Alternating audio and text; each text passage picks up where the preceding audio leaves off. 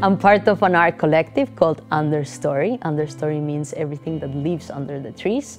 And this collective is a group of Colombian women, architects and industrial designers, Lina, Ana, and me. And we decided to apply to Burning Man 3 years ago. We got rejected because we were proposing a massive temple. And of course, we were out of budget, out of scale. I decided to keep the design because it was super beautiful design and implement it in the Unreal Fellowship World Building 2023. And I managed to create a fantastic world which I placed in a swamp with moving elephants, and there was Dali things around, and it was super nice.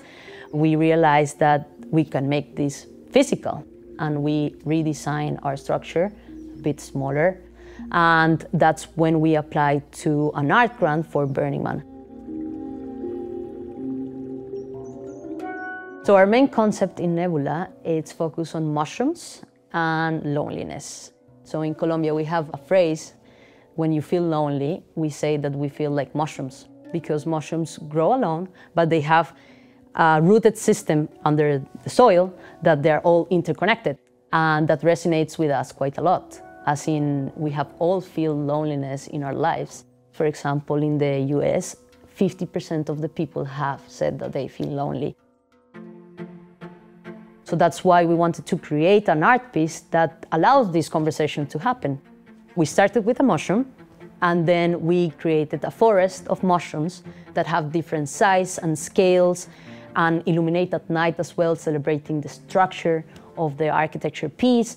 And Burning Man loved it, and they gave us the art grant. And we are the first women-driven team from Colombia that is placing an art piece at Burning Man. So I was like, oh my God, we are in now, what do we do? We have never ever built anything in a desert. I created a very simple module in Rhino. I just duplicated and started playing with the scales of it. And then using Datasmith plugin that is a direct link, we use Twinmotion and Unreal to visualize it. Then we wanted to explore more. So for us, it was very important for our art piece to be interactive at nighttime. So our lighting system was a key factor in our mushrooms. So we implement a DMX plugin inside Unreal so that we could showcase different scenarios on how the light will react to the environment, and as well understand how much lighting do we need to buy and construct, because we managed to visualize it in Unreal first.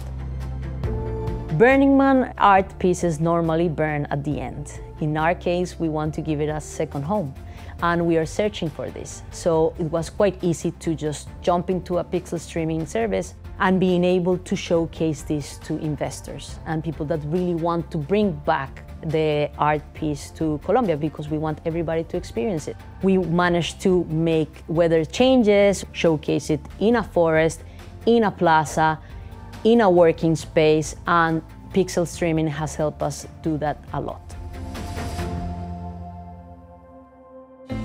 My very first attempt to create something at Burning Man was as big as a temple. That's why I think they told me not to. The temple is the most important structure at Burning Man. It's the last thing that you burn at the end of the week, and it's the moment where 8,000 people in the desert will be in silence, crying because A, the week has ended, B, you are burning the most important structure, C, you are remembering the people that you love. I really, really want to be able to do that. And this is just the start of something bigger, I will say.